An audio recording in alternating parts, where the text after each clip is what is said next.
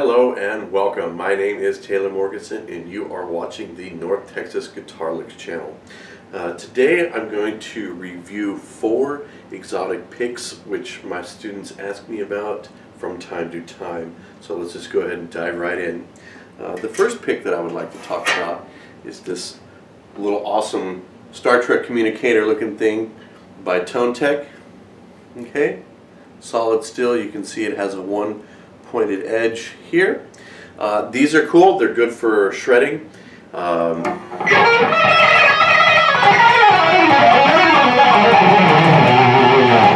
They're pretty fun. You can play some blues and get some really nice kind of metal on metal sound.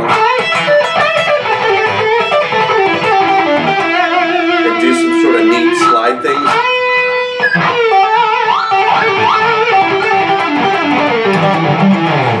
So overall, I think if you're a creative person, there are a lot of things that you could do with this. There is a bit of a learning curve because it is so heavy and thick, but once you get used to it, it's pretty cool to play with. You can get a lot of different sounds with it. My biggest complaint or my biggest issue with it is that just recording with it, you get a fair amount of what I call pick chirping, and that is this sound right here. And so obviously with metal picks you're going to get that.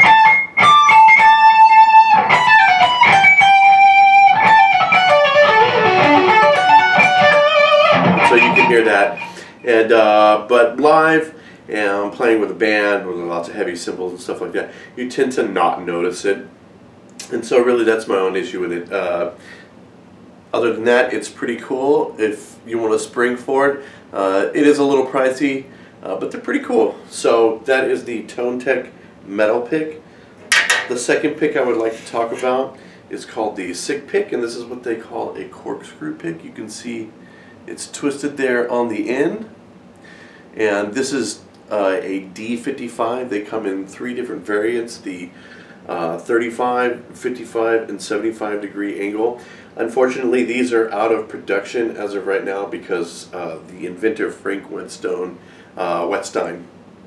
passed away in early 2017, but I had a chance to talk to his widow and she did sell the patent, so hopefully the company that did buy them, which I believe is located in New York, will be releasing them in a few years. If not, if you really want one, then I have a few extras that I'd be willing to part with, so just hit me up in the comments and we can work something out. But for now, they're pretty cool. Actually, these are some of my favorite picks because they're really nice.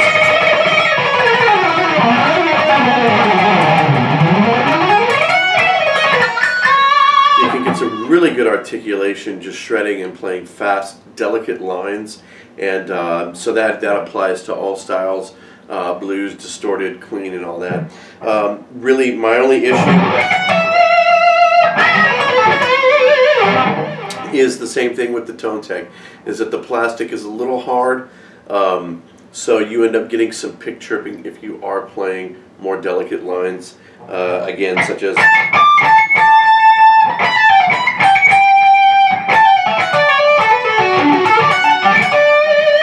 so you can hear those but other than that, playing live, playing with the band, they are covered up. It's just recording that's my only issue. So you got to be really careful and have a delicate technique, which leads me into my next pick, which will be the Stylus from Berkeley. But again, if you are interested in a few of these, if you cannot find them, hit me up and I'd be willing to part with a couple of them. So the next pick I'm going to discuss, pick number 3, is something called the Stylus pick.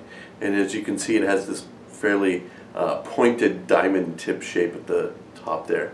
And this is a trainer pick that was invented by some guys up at Berkeley College of Music. And really I think it's to help develop the kind of shreddy, the light and easy technique it takes to play that kind of stuff. And then as well as working on alternate picking. So it's pretty cool. It had the PDF it comes with. If you buy the little system, it comes with 3 picks, and a PDF with a bunch of exercises to work on, which have a bunch of different scales, like harmonic minor, and then just some issues where it has you working out inside and outside picking issues, if you know what that is. So they're pretty cool. I do recommend them if you kind of want to really hone in on your more delicate and lighter picking technique. That is the Stylus pick from Berklee College of Music. You can probably just Google Stylus guitar pick and find that easily. So the last pick, which I get probably asked about the most, is actually a hard rosewood pick. But any hardwood pick, I imagine, would sound kind of what this is going to sound like with a distorted guitar.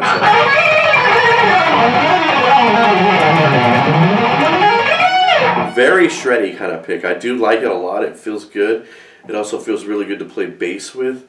My biggest issue with these in terms of playing electric guitar is just they have an extreme amount of pick chirping, so you can hear it.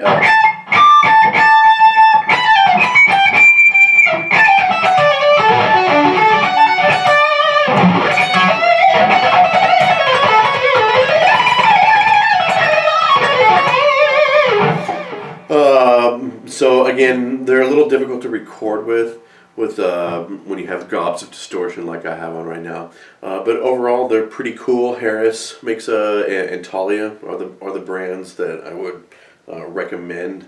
So pretty neat if you can spring for them and if you're interested in it. I'd say go for it. They also work well to strum with acoustic. You get a kind of an interesting sound. And so those are the 4 picks I'm going to review today. If you have any questions about them, or would like to know anything else, or would like me to make some sort of videos playing with them, just let me know in the comments, or you can hit me up in the messages or something like that. So I will be doing some reviews for other picks later on, like the Jazz 3 variants. There's a bunch of them. Some of the Swiss cheese variants. I like to collect picks and plectrums and things like that, just to have them and give them to students, because it makes them play different, and sometimes we'll let them accomplish what they want to with a little bit of ease. Sometimes it'll make them work harder for it. So there will be more pick reviews coming down the pipe. I will also be reviewing theory and harmony books, which I think are good for beginners, and then I'll take that on through books which I think are good for seasoned players and also composers. So look for those videos coming soon in the future, and of course there's going to be lots more backing tracks coming. So I hope you enjoyed this video. If you did, please like and subscribe. Okay, my name is Taylor Morganson, and you've been watching the North Texas Guitar Licks channel. Thanks a lot, and stay tuned.